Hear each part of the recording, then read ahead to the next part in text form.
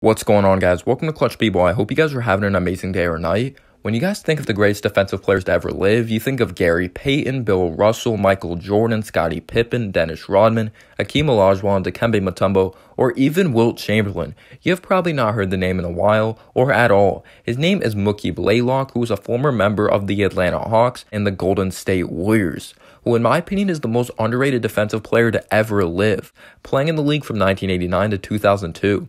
His career highlights and awards: he was an NBA All-Star in 1994, he's a two-time NBA All-Defensive First Teamer in 1994 and 1995, a four-time NBA All-Defensive Second Teamer from 1996 to 1999, two-time NBA Steals Leader in 1997 and 1998, a consensus second-team All-American in 1989 in college, and his number 10 was honored by the University of Oklahoma.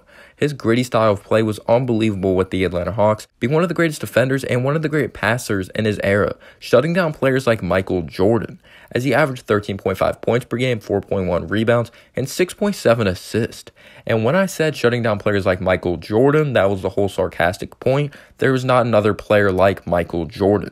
When you get into his college career, he was only 6 foot tall. Some people questioned if he was going to be good in the NBA due to his height, but he did not let anything get to him whatsoever. He played with a fearless style of play, as he was a push and pace point guard. Blaylock was rated among the best defensive stoppers in the game. The former Garland High School Midland College, where he earned NJCAA All-American honors in 1987, and University of Oklahoma Star, is most highly regarded for his quick hands and a ball-hawking defensive style that produced more than 200 steals in a season 5 times, and a two-time NBA All-Defensive First Teamer. When it came to his selections, he was also a very capable outside shooter on good efficiency and was a fine passer who generally ranked among the league's assist leaders, and he was very durable in the fast break as well.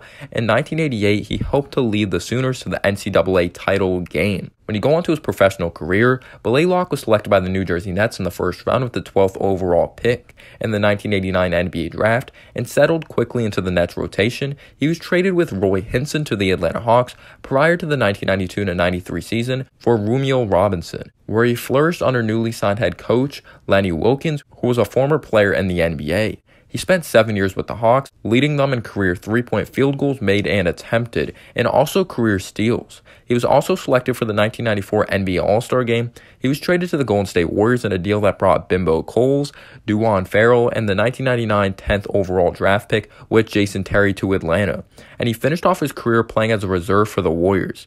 Like I said, when you get into his NBA achievements, of course, there's players like Allen Iverson, Magic Johnson, Chris Paul, and even Alvin Robinson that get credit, but he does not get the credit he deserves. He led the NBA in steals 2 years in a row from 1996 to 1997 and 1997 to 1998, joining Alvin Robertson, Magic Johnson, Allen Iverson, and Chris Paul as the only players to ever achieve that feat.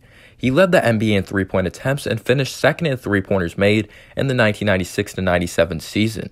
He is the Atlanta Hawks' all-time franchise leader in three-point field goals made with 1,050, which is big time because Kyle Korver is one of the greatest three-point shooters to ever live, and also three-point field goal attempts with 3,023 and steals with 1,321.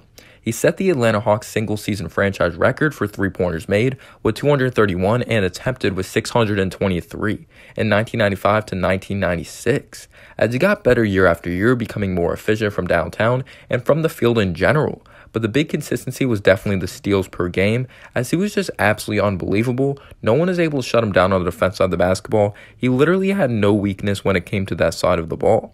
It was just so much fun to watch him, going back at the highlights and the film, averaging 2.3 steals per game, being one of the greatest on-ball defenders, and dishing out the rock, averaging 6.7 assists per game as well. And he was not the greatest from the free throw line, but just talk about a defensive monster who was consistent year after year, and you really relied on him to guard the best player on the opposing team. Let me know down below your thoughts and analysis on Mookie Blaylock, and as always, guys, have a humble day or night. Peace out, y'all.